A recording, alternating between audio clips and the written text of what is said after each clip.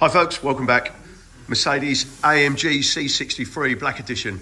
This is a proper unusual car and a proper cool bit of kit. So we have installed an absolutely stonking hi-fi system in here. Let's take you and show you. So first of all, the customer requested that we soundproofed everything. So we've soundproofed everything. The work that's gone into these doors to get them that dead is absolutely phenomenal. It's a 3-layer system in here. So we've managed to get the Hertz Melee 7-inch woofer in the bottom of the door.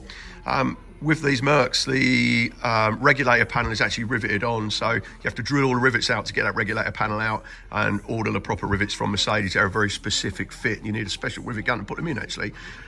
So, yeah, quite a bit of work in there.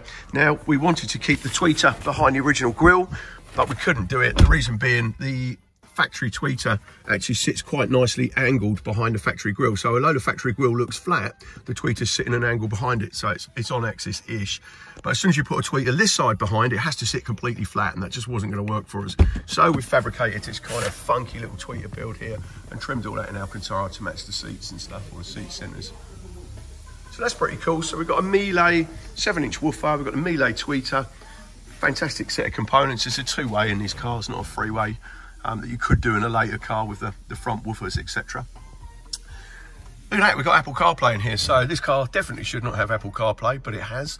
And we've added it. We've got a fantastic picture on that screen. And we've taken audio output from the Apple Carplay module and we route that directly into our DSP.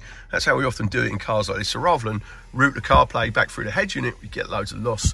We bring it directly into the DSP. It's an analog source, but actually it sounds surprisingly good.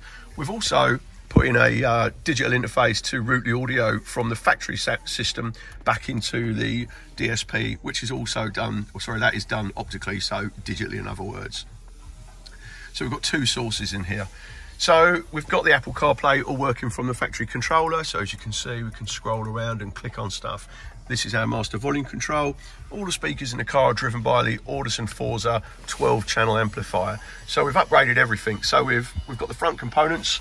We've also put rear components in here, which would be Audison Voce, and we've also done the rear effect speakers as well. So we're utilising all 12 channels of amplification, plus we put a monoblock in to run our subwoofer. Now, we have soundproofed, as I said, every inch of this car. It's been a huge task, an awful lot of work, and it's taken us well over a week to carry out this installation. It sounds absolutely phenomenal. Michael, our customer, wanted something with some real kick. So in the boot here, we've gone for one of our favourite subs, which is the JL Audio Invisible 13-inch subwoofer. Now, when I say invisible, it's not truly invisible. It's just hidden down here.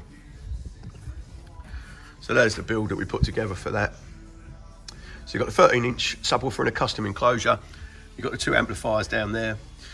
The bass passes through the cardboard panel and into the cabin incredibly well. Real punchy bass and real fantastic lows. I mean, obviously the punchy bass is massively helped by the fact that you've got a 7-inch woofer in the front door.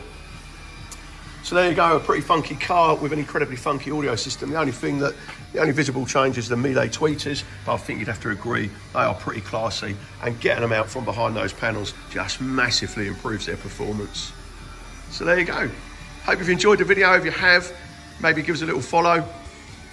The more followers we've got, the better. And the more likes we've got, the better. Everybody wants some recognition for their work.